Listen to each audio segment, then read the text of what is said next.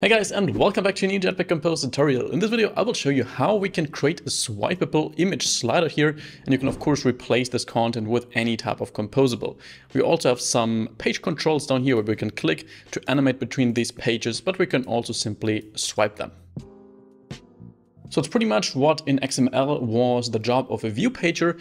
We now have a very cool and efficient solution in Compose. For that, let's jump into an empty Jetpack Compose project here in Android Studio.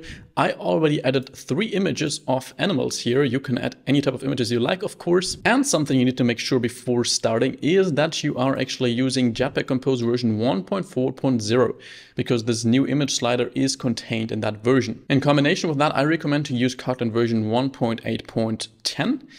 And you need to adjust your Kotlin compiler extension version, so for the Compose compiler, to this version, since that will work together with this Kotlin version. Once you did that, make sure to synchronize your project and then we can get started coding. First of all, let's create a little list of our images, which is simply an animals list.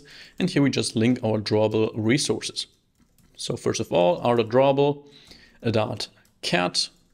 Then we have one for the dog and one for the chicken.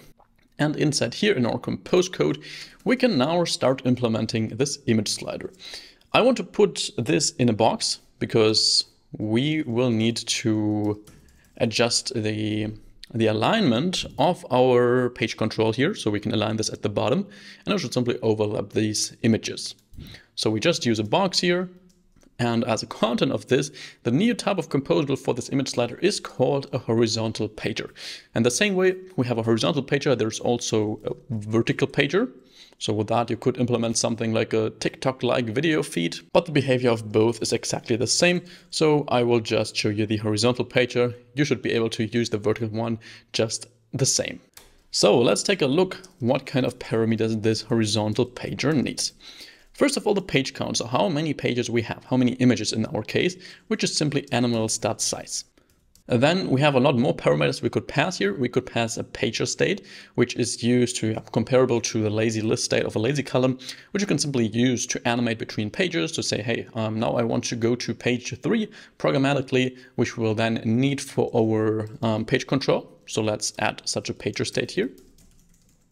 Pager state, but remember pager state, we need to add this experimental foundation API to main activity by pressing Alt Enter. And we then pass this pager state, what is it just called state? Yes, state is equal to pager state. Then we could pass some keys similar to a lazy column, which is just a unique identifier for each item to optimize loading these. Since as far as I'm concerned, this is lazy loading here. Yes, you can see pages are lazily placed in accordance to the available viewport size. So this horizontal pager won't compose all the sub pages, but only those that are actually visible. And to optimize this kind of update behavior, we can pass some keys like a unique identifier.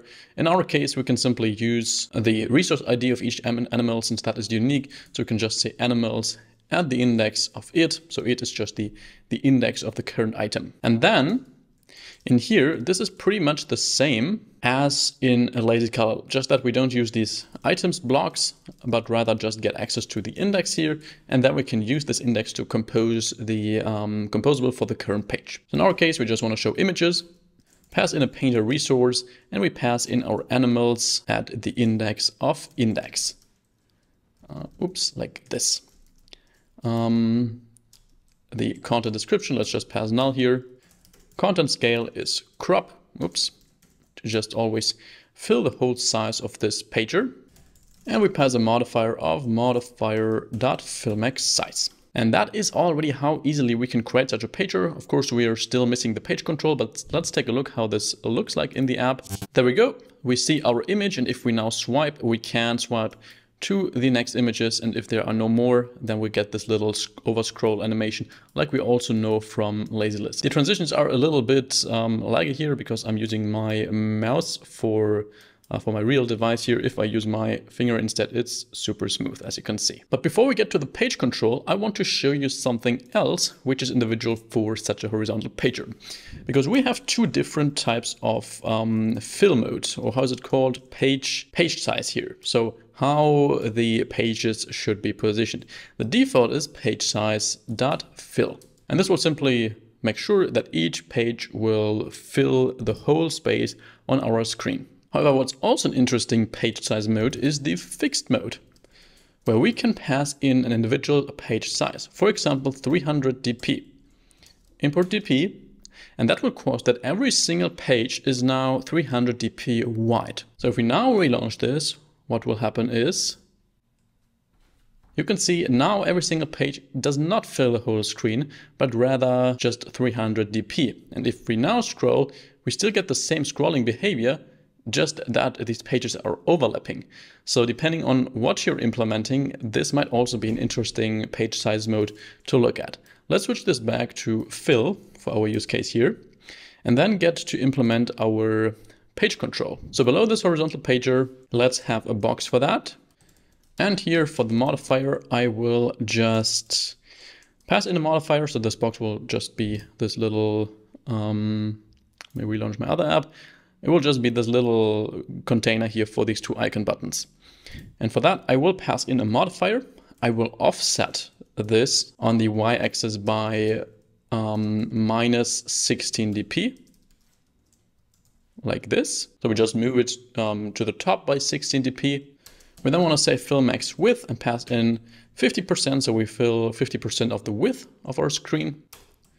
We say we want perfectly rounded corners, so we clip it to rounded corner shape of 100%. We can give it a background color of material theme that colors that background. We can give it some padding of, let's say, 8 dp. And we can then align it in the bottom center of our outer box. And in here, we're now going to place our two icon buttons. So icon button, let's leave out the on-click listener for now.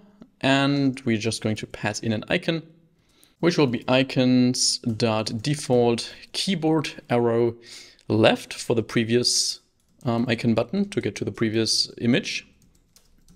Content description is go back. And then we can actually also align this, by the way, in our box.